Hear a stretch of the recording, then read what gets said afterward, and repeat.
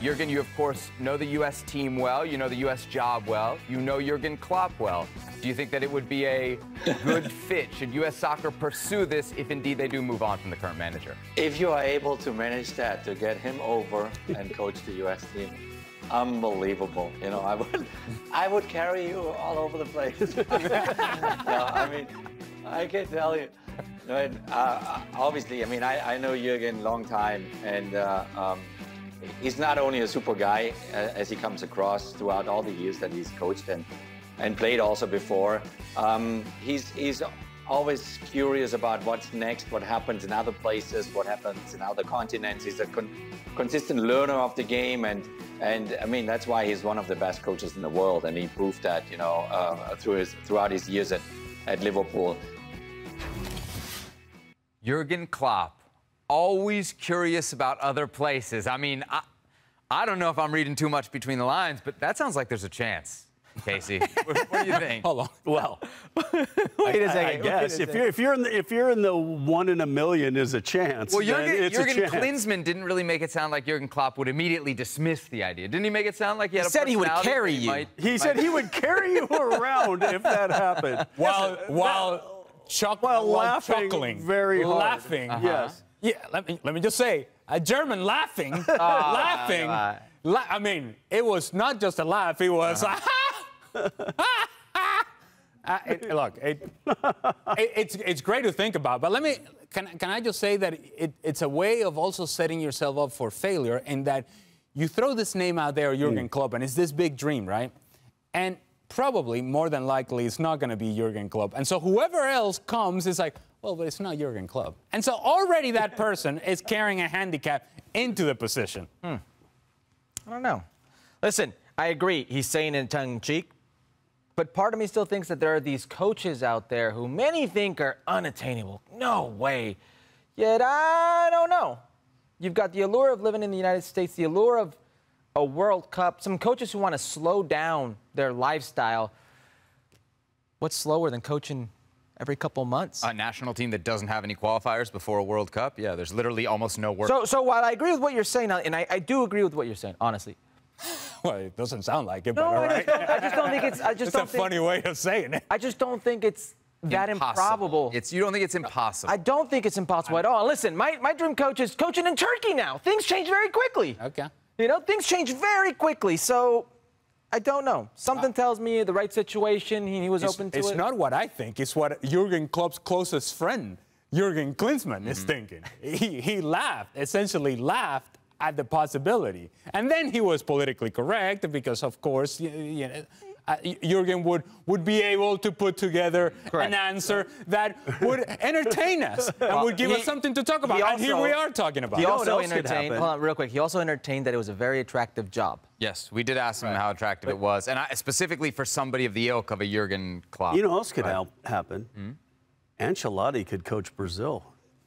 How about that circus? I mean, that was believed real it for a minute. Ancelotti's married to a Canadian woman. He could come coach Canada. He could, yeah. Supposedly they have a house up by Whistler, so that would be really convenient. In the interview that we did with Jurgen Klinsmann as part of ESPN FC, he was talking about kind of the opportunity missed in the Copa America through the disappointment, but also talking about what a massive opportunity the World Cup is, and that it was such a big decision right now whether to stay with Berhalter or not because of the World Cup looming.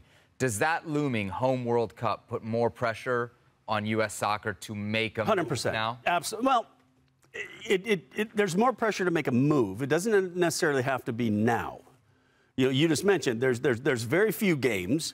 There's a couple friendlies coming up against Canada and Panama and in like September and whatever. So, you know, you're not really learning a whole lot out of that. So I don't think it's necessarily the case where do it tomorrow. Or, you know, again, I think it's more a case of if you're going to make the move for the person that you really, really think is the right person to do it. So what's going on? What's going on midweek then? What are the announcements? I don't know.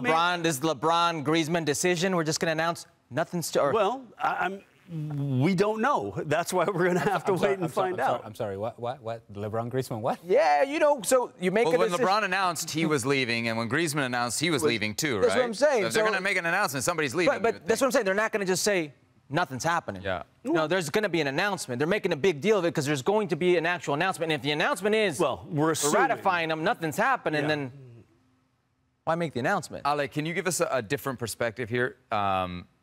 Do you think the job is attractive? Like from an outsider's perspective, is it? Yes, but to a certain degree, to a certain level. Jurgen Klopp is top tier among top tiers. We're talking about the best of the best. Yes, we are. We're talking about elite. I mean, elite, elite, elite. And so then you ask the question, or I ask you the question. What's the tier? Are the United States, or is the United States men's national team an elite position? No. Not only national team elite, but also club elite, because that's who you're competing with. Sure. You're not competing with just other national teams. You're competing with the other top leagues that are telling us that those managers are making 15 to 20 million a year. Club level. Club level, Right. but that's the... But you're not, when you're talking about a Jurgen Klopp, you're not just going, oh, he's a national team manager. Right. You're talking about that it's top tier national team plus top tier clubs. I mean, look, it's great to think about. Right. And again, from an outsider's perspective, I say, go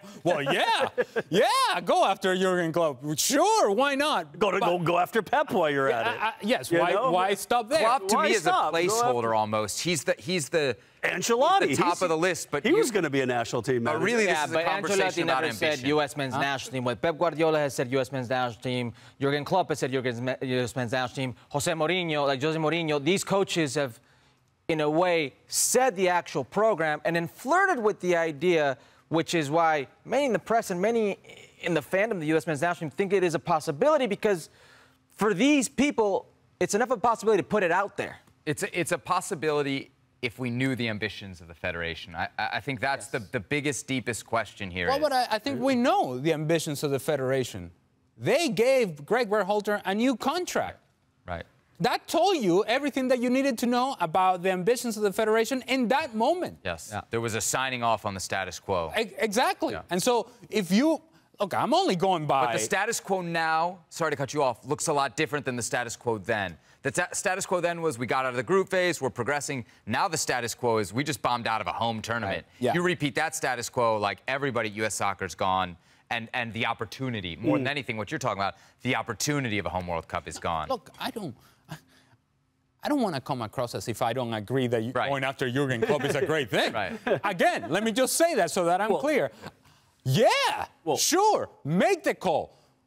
What I'm saying is the degree to which this is a realistic aspiration, that's when I have big doubts. When I say big doubts, I mean huge doubts. I don't think, and as I just explained it to you, an elite manager, unless he's looking for something different, unless he wants a change of pace, unless this world that he has been a part of, he's somehow jaded, and it's now not what he's looking for, and he wants to have a completely, totally different experience, then maybe we can have the conversation. And even then, I still think it's a stretch. Look, I can send a letter and ask Taylor Swift to play at my daughter's birthday party. Right, I mean, but if you might say yes. But if you don't but send if the letter, better send the money. She never will. You better send the money. And I might need about 25 million as well. You got that cash or what? Yeah. You got that cash? You know, Casey, he's got friends. He's got friends. Well, I live in the castle. I'm built by the Franks. Hey, Casey told us. I'll make it happen.